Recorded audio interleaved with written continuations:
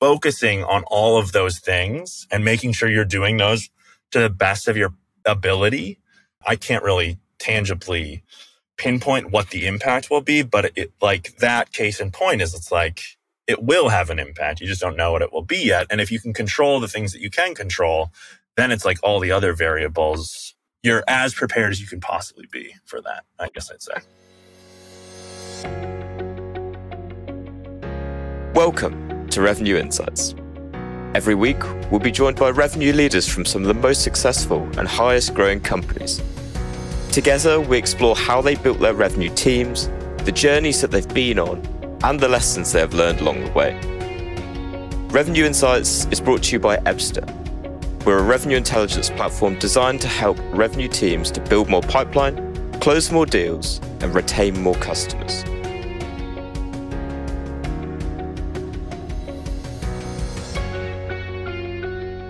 Hello there, you're listening to Revenue Insights. Today, I'm picking the brains of Christian DeMarais.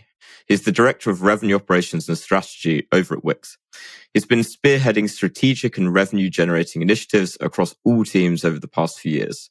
So, Christian, I'm interested to learn a little bit more about what you've been up to. Welcome. Yeah, well, thanks for having me.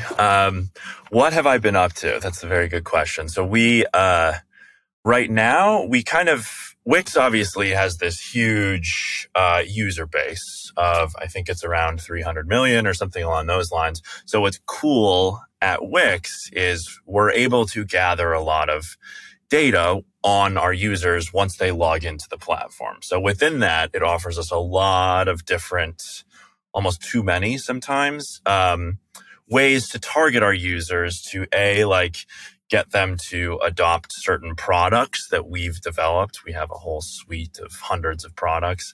And in addition, generate revenue. So there's multiple ways to generate revenue at Wix, one of which is just purchasing different premium plans and getting people to subscribe every year. And we have a business premium. We have all these different kinds of premiums. So that's one way to generate revenue. But a big way to generate revenue for us also is our payments tool. So getting people hooked on that. So when they're processing above a certain level, we'll take a certain percent. And it's just it gets the stickiness of the user in terms of their usage and getting them to stay with Wix for as long as possible. It just increases that. So that's always kind of our goal, but it manifests itself in a lot of different ways. So we have account management teams who work with partners specifically who build websites for other users. And then we also have customer success managers who manage individual users.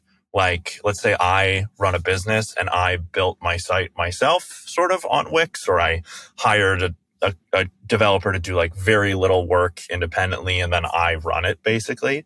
We also have an account management for those users where it's they don't necessarily have always a developer background, but we're able to help them maximize their site, lower abandoned carts and all of these things to help grow their business, run Facebook ad campaigns, right? Which is another thing that we do that sees a very specific, okay, I put in this much money and this is my return on ad spend. So we have multiple iterations of all of these teams. We've had pure sales teams that they sell Facebook ad campaigns, they sell branded app, kind of where we develop an app for a specific company. Ascend, which is sort of our version of a CRM. But then we also have we've worked with teams in the past that are really trying to get brand new users to Wix to purchase certain premiums, get them ready in their relevant vertical. So if they're a bookings and fitness user, or if there's a new store, we really want to help them set up and then get them to use Wix payments because it's much easier for them and it's a great product. There's a lot of benefits to using Wix payments, but for us, it also just helps us really maximize the potential of their site and their business and help us grow. I think that was one of the main things that was really cool about working at Wix during COVID is that we really not to get sentimental about it, but we really helped a lot of these brick and mortar businesses that needed to survive in a certain way that didn't necessarily have a huge online presence. We helped them migrate their business to the web, basically, and be able to help maximize, even sometimes grow their business during a time where most businesses were really struggling. So it was really kind of, not to be like too cliche about it, but it was like you tangibly felt the impact of what you're working on and what you're doing. And sometimes a lot of that can get lost in the sauce when you're just, building Salesforce automations or KPIs and reporting and tracking and projection, whatever it might be. But that was something that's really rewarding and is always kind of rewarding. And what I've really loved about Wix is like, it's all about the users at the end of the day and getting them to be successful. And that's why we have feature requests that like a lot of our account managers are gathering so that we can put those into the product roadmap so that we can help make everything better all the time and improve. And I think, so that's in a nutshell what I'm working on. We also have a new point of sale product, which is very exciting that, integrates directly into people's Wix sites. And it's a seamless sort of ecosystem for stores and events users and all of these different things. So yeah, it's nice. And we sort of talked about this before, where Wix is great in that it is a big company. It has the sort of a lot of resources that big companies can provide, but it's also able to harness this sort of startup environment where it's relatively lean. It's very like in terms of starting new initiatives. There's always room for like the best idea can win out, which I really like. And they're not afraid to try new and exciting things, which I think is a testament to why they're successful ultimately at the end of the day. So, yeah. I appreciate all of the context, and there's probably two bits that I want to take away from that. One is what I actually really like is that can't think of a better word for it, but that the more emotional side to it, where a lot of the times in revenue operations it's data and you're looking at numbers and charts and graphs, but it's ultimately what we're here to do is to create a better experience and to generate more revenue for the business and actually getting the satisfaction of the user actually getting value from the end of it. So I just wanted to reiterate that point. And then the thread that I really want to follow is actually the point that you mentioned at the end, which is a fairly big business at this stage, but still has that startup style feel to it. So for kind of the listeners at home, I'd love for you to perhaps add a bit more color around the revenue operations team. So, how is it just you? I think there's quite a number of you, right? And then a bit more information on how you work with like the different teams within Wix. Yeah, so we have a pretty, I wouldn't say gigantic revenue operations team, but it is like there are probably about 10 to 12 of us, I think. And it contains like, everyone sort of like owns certain teams. So like there is, with our partnerships that we have with different like web development agencies, one person sort of owns all of that. With, we sort of work with large scale businesses who buy the premiums that I mentioned before. They buy those in bulk and they sort of like resell those to their end users as well. We have somebody who owns all of that. Like I sort of own a bit more of us working with individual users, like I kind of mentioned, who aren't necessarily being supported by a partner or a developer constantly. Within that realm, I sort of work on all of those things. We have a couple of other products that we sell that like there's again a person who owns that, and we have like some enablement. I think systems enablement is really kind of kind of huge in that at certain companies, like sales enablement will encompass all of that. It will encompass like, okay, just coaching how to be on a phone, how to keep the conversation going, deal with any objections, things like that. But with us, we actually have someone specifically oriented to like the systems part of that, where it's like, okay, CRM, any of your activity logging, any of your like automations that maybe aren't working. What do you need to do? How do you use Salesforce to optimize your day and really like waste as little time as possible so that we can ultimately serve our end user as best we can, which is always the goal. Like we don't want our reps to have to, or even our directors or managers, anyone to have to be doing admin work and wasting their time with that. So that's kind of like the through line, obviously. But yeah, so it's kind of all over the place. And I will say that like I've kind of dabbled we've all kind of know everything about everything ultimately at the end of the day, but it does help to have that, like, this is your area of expertise, and there's oversight obviously, but I think that's really helpful, and it allows you to, like, instead of doing a lot of things mediocre, to like really focus and own something like top to bottom.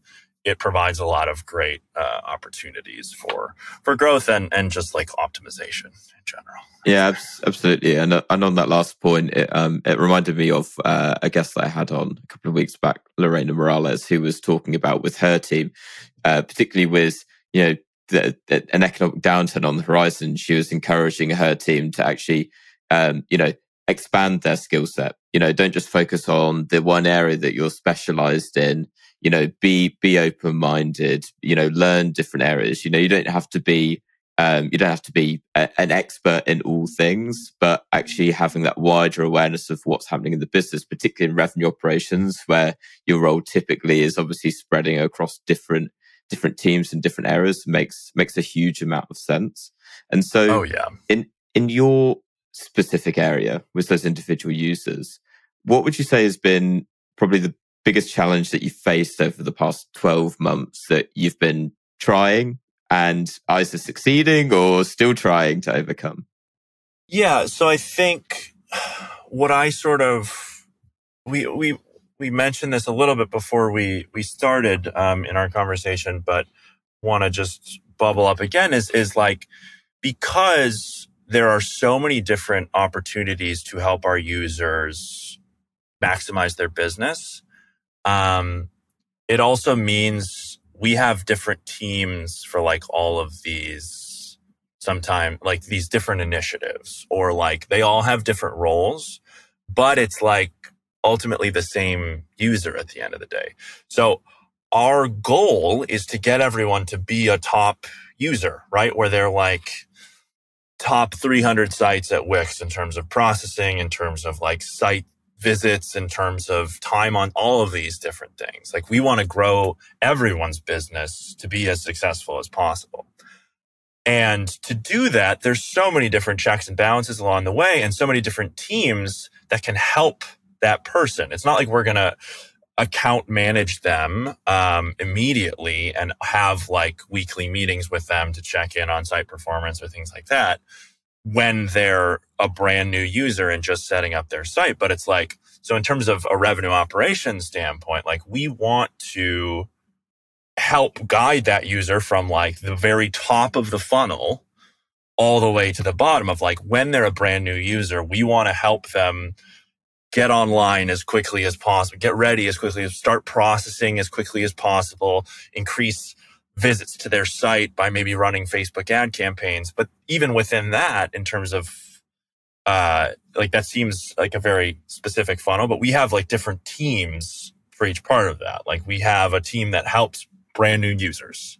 And then we have another team that would like in the past would help sort of like grow and streamline them, which is like running Facebook ad campaigns, maybe setting up a send or a CRM to really kind of help cultivate your customer base and keep that growing in a different way. And then like, if we can grow them to a certain point, then we'll start to like manage them to a degree of like offering them a somebody who can always be a resource for them to help add specific products, maximize what they already have, help with site edits, any bugs, things like that come up along their journey. So in, let's say, Salesforce, you already have, even within the customer journey of the first year, you already have like 3 or 4 different teams that might want to be reaching out with them, meeting with them.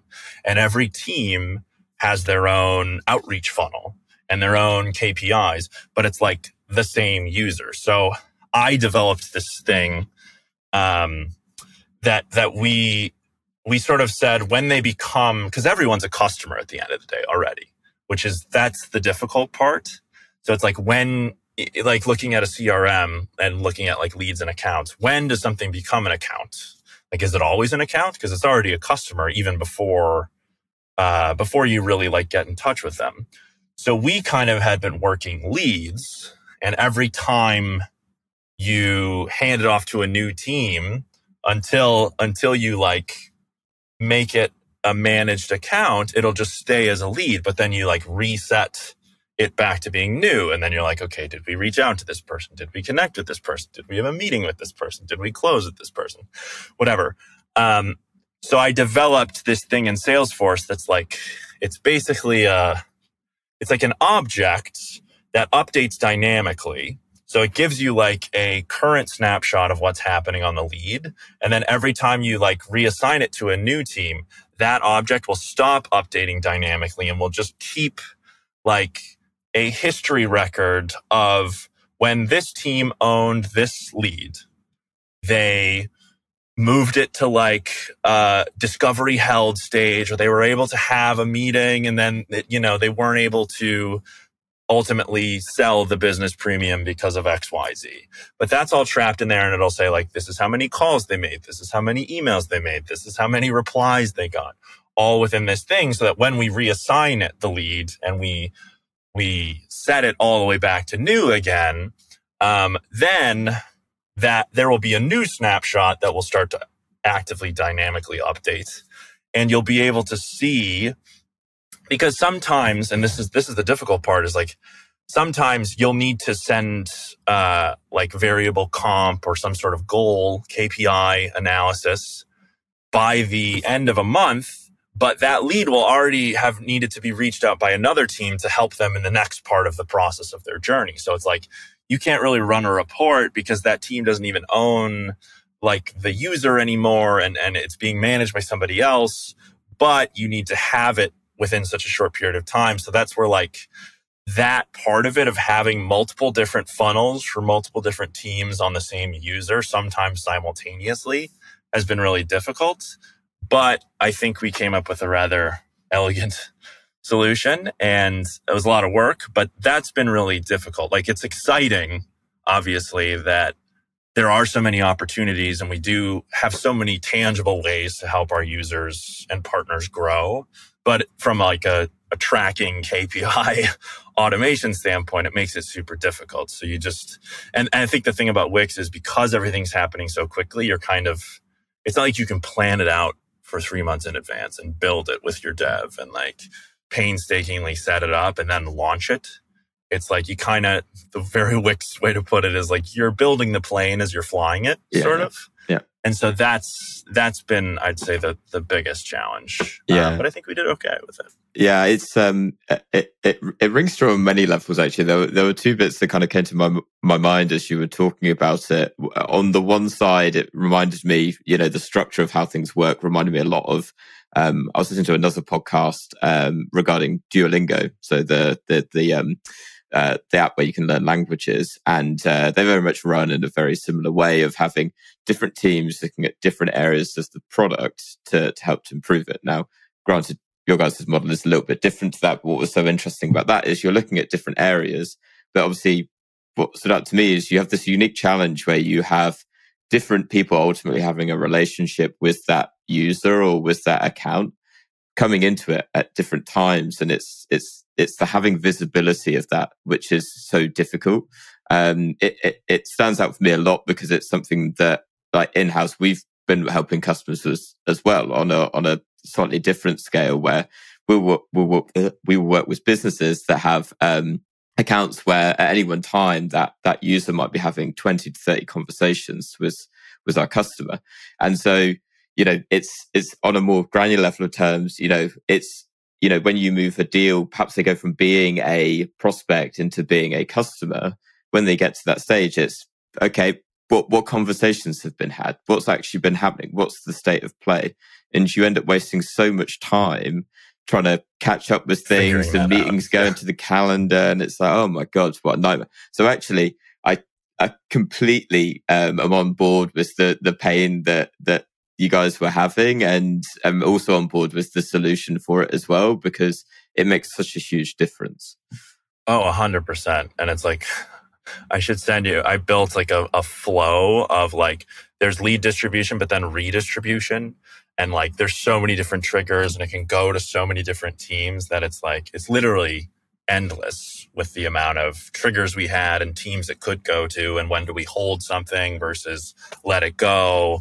And yeah, that's what I love about it. Of like, there's always such insane kind of needs that you need to figure out a solution for, and then being able to backtrack from there. I just find it's fascinating and always exciting, especially once you solve it. Yeah, exactly right. And I think getting there, it's such a common trait I find with revenue operations people is a real love for solving problems.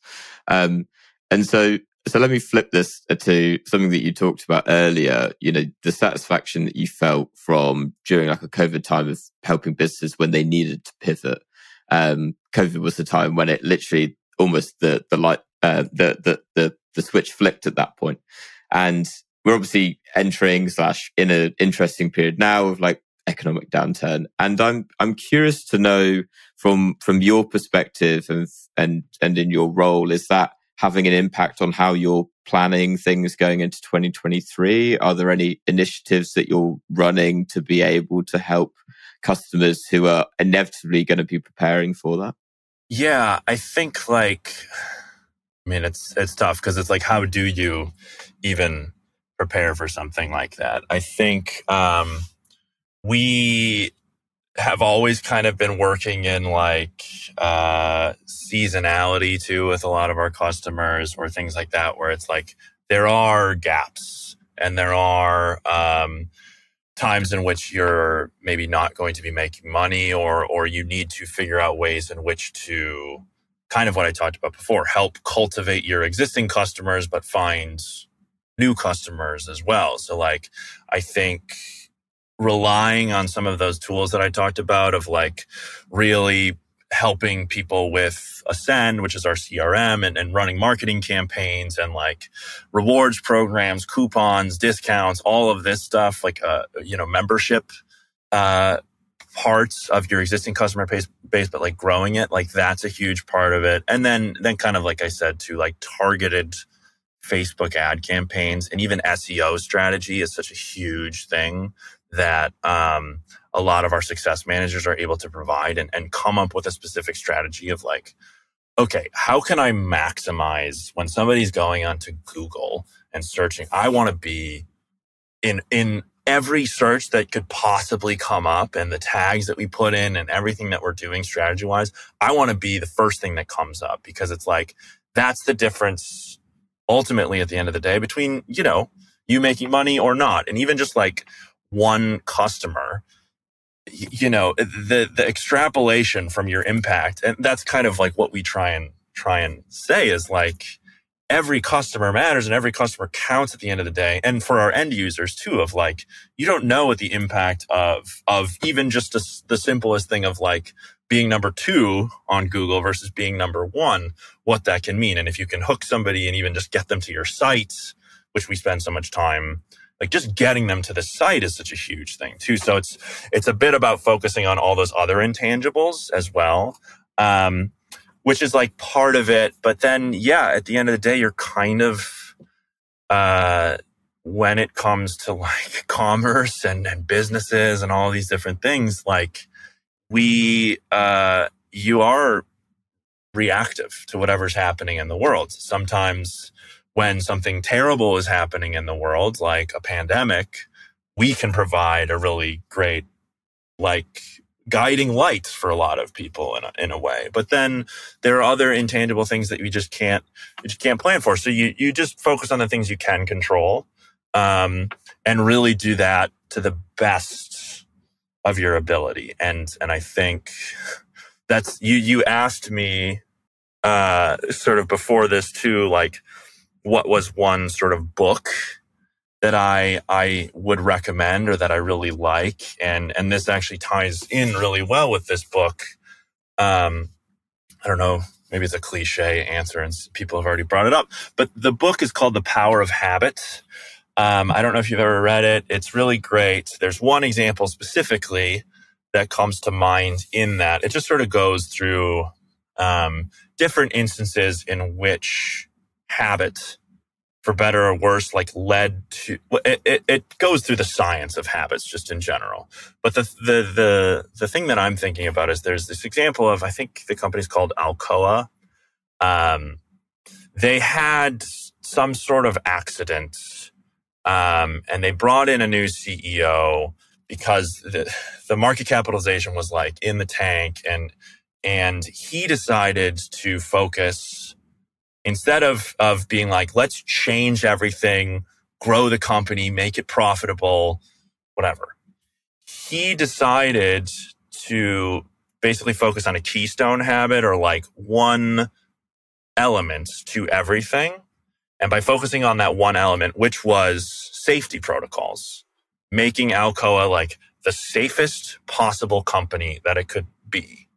By doing that, and setting up standards and practices around safety and making sure everyone followed protocol, it just like had this impact of, it automatically made people like be much more communicative, much more responsive to like following protocol, being collaborative, being in communication constantly with their coworkers and different departments and all these different things. So just by focusing on one little keystone, it actually permeated into the entire business in a way that made the market capitalization grow and made it more profitable, and helped the company sort of really become successful in the way that it wanted to. And that's what I found fascinating. It sort of ties back into my point of when you know there's like an impending downturn or recession or whatever.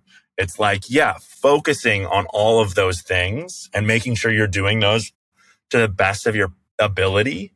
I can't really tangibly pinpoint what the impact will be, but it like that case in point is, it's like, it will have an impact. You just don't know what it will be yet. And if you can control the things that you can control, then it's like all the other variables, you're as prepared as you can possibly be for that, I guess I'd say. Yeah, it's really the line that I was writing down from what you've just shared was like focusing on what you control, right?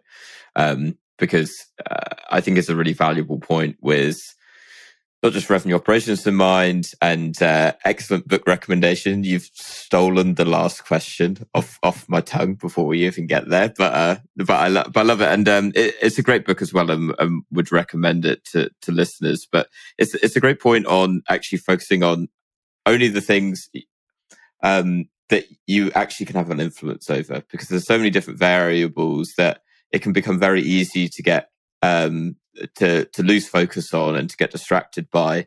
And actually, it's amazing the impact that it can have by focusing on the things that actually you can impact. So I've just been speaking to another guest, Ian Moyes, who was talking about, from a sales process kind of perspective, actually focusing on what are actually your reps doing. In that example, it's reps who are have a preference for sending emails rather than jumping on the phone, right? In a revenue operations perspective, it's looking at the numbers and going, okay, how much of this can I actually have an influence over, and how much of it is very much out of my control?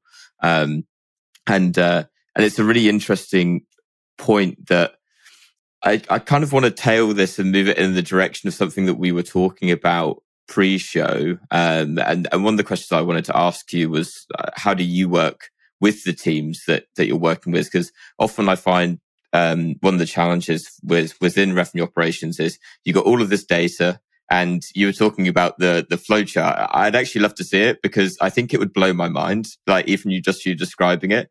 And so often it's the challenge of being able to communicate through what is, I feel like, an immense level of understanding down to the people that are ultimately on the front line, and putting it into a language that ultimately they're going to be able to understand. Because as much as you or I might be able to understand that massive flow chart or the chart or the graph, actually translating it through to them is a real challenge. So how do you do it? Yeah, so I'll say too that I think not like the best RevOps people have some sort of background in sales, but I did work very briefly in my career as like an SDR AE. So I have kind of come from that side to the operation side, which is always helpful. And I think even if you don't have that experience, a great way to do that, which is something that we constantly do, is like just shadowing reps. Because I think reps will bring feedback to their managers, or like we have a service desk also where they bubble up like bugs or issues that they're having. And sometimes it's just specific, like, oh, I can't log in to my, Sales Loft or whatever tool we're using at the time. So like a lot of it just gets filtered because it's going to a manager, it's going to a director, it's going to whoever, and then it finds our way to us, and we're doing like large scale projects sometimes, or sometimes small scale reports. So things can slip through the cracks. So that's where, we do work with the TLs and managers, but I do think something that's invaluable, first of all, is shadowing, is like, seeing what reps are doing on a day-to-day basis, and even asking their TLs like, okay, what is your prototypical rep? Like, what are the most successful version of somebody on your team? What should they be doing? And every TL will probably give you a different answer of like, some will want something very structured, and like they come in every morning and they log into, Salesforce, HubSpot, whatever, and this pops up on their homepage, and it's like, these are the list of things that they need to do, tasks, and they need to like reach out to these people they haven't talked to in a while, and these are follow-ups, these are like admin things they need to do. Really lay it out for them. And others are like, might be, oh, I want people to find their own creative solutions, and they can do whatever they want. And we kind of have to work within both of those realms, because we have, that's only 2 examples, there's probably 500. But, and I think the benefit that we have also is we have a systems enablement person, but we also work with the sales enablement people and like the learning and development teams very closely to know like, okay, we might build a tool for them or create an automation in Salesforce, but like if they don't A, know it exists, or B, really know how to maximize it, then A, we're not helping them be as efficient as possible, but B, then it's like, it's all for naught at the end of the day. Like we're pouring our time and energy and resources into something that like isn't really landing or isn't really aligning with what they need at the end of the day. And so that's a huge part of it. I think enablement, if you have that, to really lean on them, just from an information standpoint of like, where are the gaps and how can we address it? And is it a communication thing, or is it like we need to build more tools and help cultivate an environment that's a little bit easier to use? Because I know CRMs in general can be a little clunky, and it's like trying to shove a round peg into a square hole at times. And so, yeah, really being in communication, I find with reps is very helpful to just kind of, know on the front lines a bit of how what your perceived impact is actually being used and being received. Because like we talk about our customers at the end of the day, but RevOps customers are the teams themselves. And like our end users from RevOps standpoint are the reps at the end of the day and are the managers and the TLs and the directors and all of these people. So we owe it to our stakeholders, our customers, to like really understand them. And it's the same thing. If we don't like, if a salesperson doesn't get on the call with, their prospect or whoever they're trying to manage or sell to or whatever, help, they're not going to have any information. And the same goes for us. Like if we don't talk to our end users, our stakeholders, our customers, especially the reps, I find, you're only going to have, like I said, your perceived impact versus your actual impact at the end of the day. So, yeah. You made a really interesting point, and I'm seeing more of a trend of operations very much working hand in hand with alongside enablement teams. And one of the things that I wanted to ask you, kind of coming into this chat, was I know looking at or certainly digging into your LinkedIn, one of your roles has been very much bringing in new technology, and I'm curious, say for example you're perhaps bringing in a new piece of tech now.